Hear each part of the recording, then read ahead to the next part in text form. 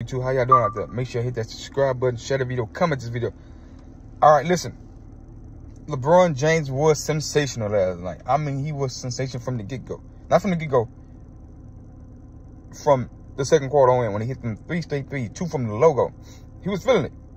He got going. LeBron James and Shannon Sharpe, and he's posted, Shannon Sharpe posted on his Club Session page, LeBron shooting the ball with Jordan crying emoji face.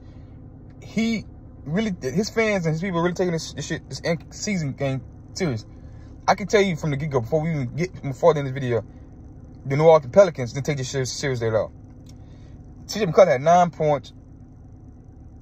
What's the other nigga name?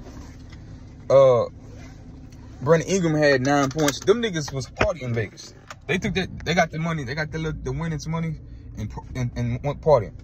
Them niggas went partying. Them niggas was not ready to play. They didn't want to play at all. You can tell they didn't want to play at all. Them niggas didn't want to play at all. A lot of people didn't take that shit seriously. Boston didn't take it. Well, Boston did take it seriously. They just didn't have one of their big pieces, Porzingis, to be with them. So we gotta look at that from that side. But a lot of teams didn't take this shit seriously, bro. I believe Milwaukee did. Any other Pacers, it's gonna be a fun, exciting matchup because the Lakers defensively has picked it up the intensity, and people weren't playing on that shit. Not the Pelicans, because they didn't plan on playing at all. People like Devin Booker got destroyed. You know, he ended up having a good scoring game and 6 assists, but he had 5 turnovers before half. That's like, listen, ladies and gentlemen, the way the Lakers play, they blitz the pick and roll. That's how you do it, especially the high pick and roll. The high, they blitz that shit. That's how you kill drop coverages. Force the ball and get turnovers, right? Even though the Lakers allowed to fall a lot and get away with calls, and LeBron got away with a call against the Suns, right? But if the Suns was healthy, there's no way the fuck they'll beat the goddamn Suns. If Bradley Beal was there, another score, they lost by 3 points to the Lakers with 22 turnovers.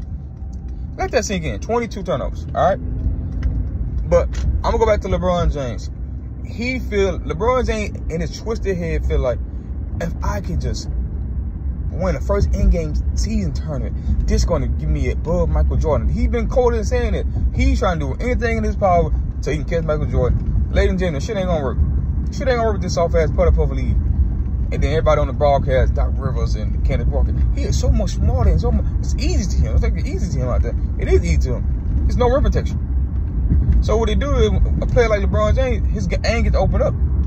His game gets to open up.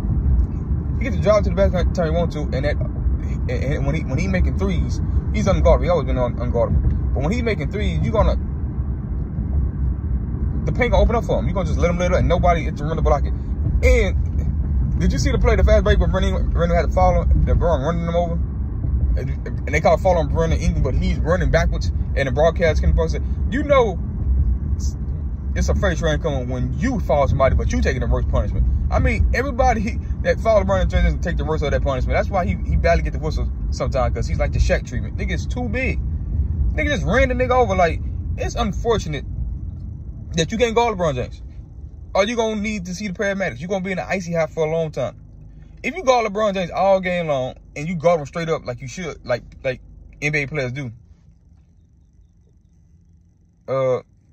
If you guard him, you're gonna be in the ICU taking all them hits and bruises and punishes. You might have to go on cardiac arrest like DeMar Hamlin.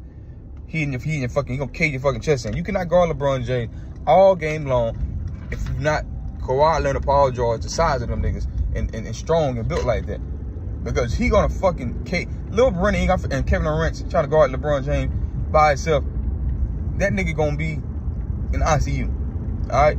That's my take on the game last night. I feel like the Lakers defense was okay, but I feel like the Pelicans didn't come to play at all. I thought LeBron James was the best player on the floor, and I think he's taking this shit seriously because it's gonna put him in the GOAT debate in his twisted head and his fans.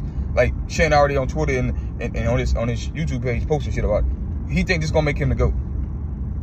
This little bullshit ass in-game term that they made up that nobody cares about. There's no more excitement. LeBron James take the bubble serious and he take the in-game serious. He can't take the NBA championship or the West Coast Finals serious because this team's not good enough. But in December, take a 4-month break, 3 years ago in the bubble, yeah, LeBron James ready. He take it serious than everybody else because nobody else taking it seriously. I don't know if you ever hoop, y'all play basketball. when you hooping with niggas and you just can't take them serious. Just what the end game in the bubble was. And we were like, oh, nah, man, you hate, man, because it's the bubble. But LeBron, I mean, just look, why is he on niggas' side of the play? He come out his quote saying he want to be the first one to win. Nobody said I want to be the first one to win, but this shit is a championship. No, his goal ain't a championship this year. I think I'm playing for an in-game tournament. He played every trash team to get there besides last night's Pelicans. And they ain't for real because Zion Williams ain't for real. Zion Williams ain't for real. Y'all think he's for real?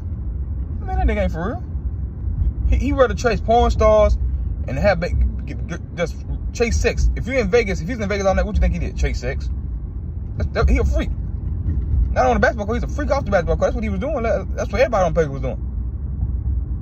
So, that's my take on it. But I want to praise LeBron James. 9 of 12 shooting, 30 points through 3 quarters. He was sensational, phenomenal. I don't care what game it was, all right? You have to subscribe, but